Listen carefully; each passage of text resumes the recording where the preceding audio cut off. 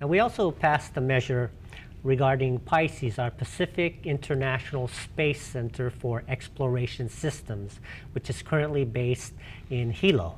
Correct? Yes. This was a program that actually started with the same bill that you passed, Senate Bill 907 in 2007, that established our aerospace office.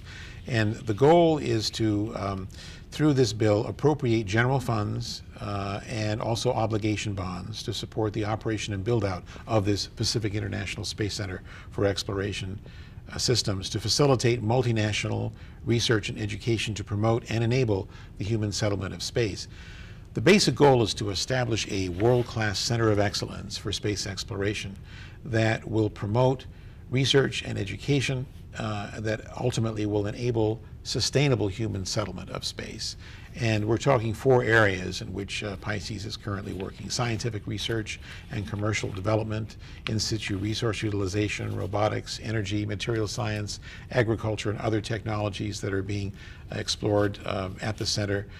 Testing and evaluating new technologies to support both robotic and human missions beyond low Earth orbit. Education and training programs, aerospace curricula, space seminars, design challenges to inspire and educate the next generation of space scientists, engineers, and entrepreneurs. And finally, to promote multinational dialogue and exchange through annual conferences, building public-private partnerships that can take us to the frontiers of space. Now, Act 1669 provides $1.84 million in bonds and $500,000 in general funds to establish and maintain a permanent base of operations for PISCES on the Big Island.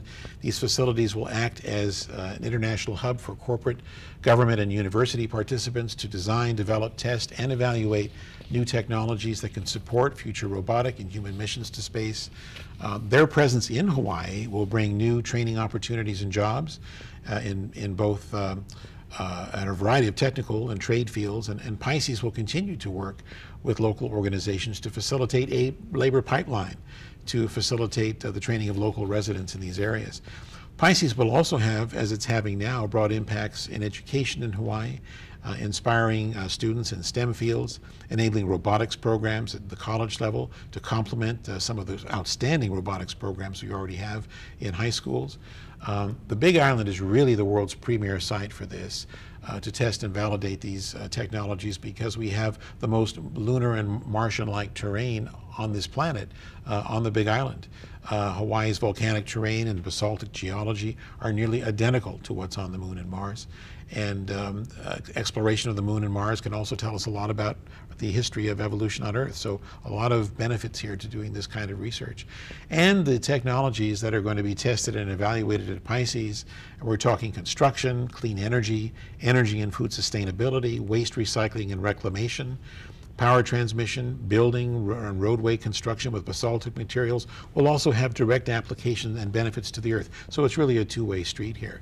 Now, yes, and basically the vision is to create on the Big Island this hub of exploration and research, and almost like a mini Silicon Valley type of industry where we will have companies investing and creating these high-paying jobs in science, technology, engineering, and mathematics, robotics, so that our children, our adults can have these high-paying opportunities without having to go elsewhere. Exactly, and I like to look at it as a Petri dish in which we provide the dish with a very rich agar, and a number of things crawl into it and amazing programs crawl out of it, like PISCES. So Hawaii does have that tremendous potential. Mm-hmm. This picture that you see on the screen now is a shot of the field tests that PISCES has been running on the Big Island. We've had actually 3 sets of field tests now. What you're looking at now are actually pictures from 2008, in which Carnegie Mellon came out to Hawaii to test their Scarab rover, which was developed in consultation and collaboration with the Jet Propulsion Lab at the University of Hawaii.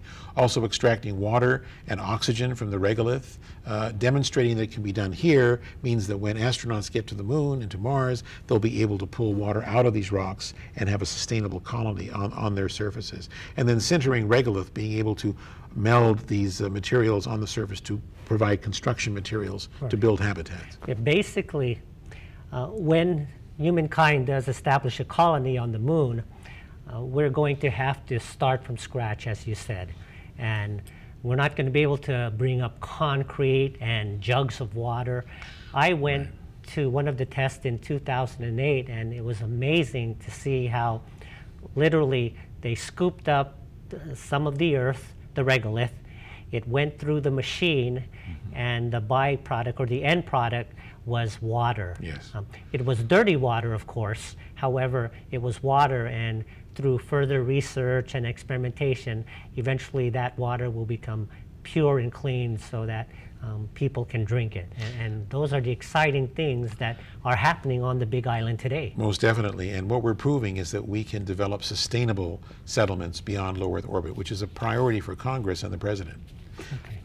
Why don't we go ahead and move on to the next slides? Sure. Well, this is a concept framework for space enterprise that PISCES is actually helping pioneer, and this is to develop eventually a research park on the lunar surface that can support advances in science and education, commercial development.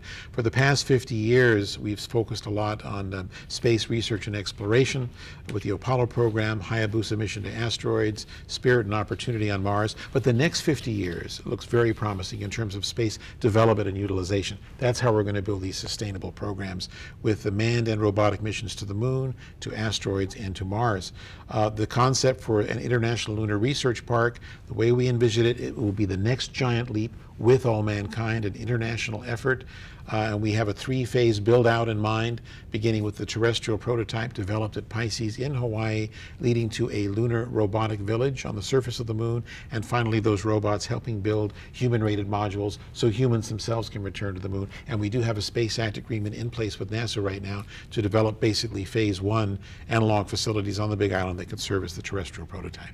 And when you mentioned the word robotics many times within your conversation, you and I know that robotics within our public schools has just taken off. Yes. At the elementary school level, the middle school level, and the high school. Definitely. So what I'd like to eventually see is some type of robotics institute created within our state where Excellent idea. our students can be able to educate themselves from elementary school all the way to the college university level. Definitely. And with PISCES and with a lunar research park, we can be the premier site in terms of robotic research and experimentation, I am hoping. Definitely.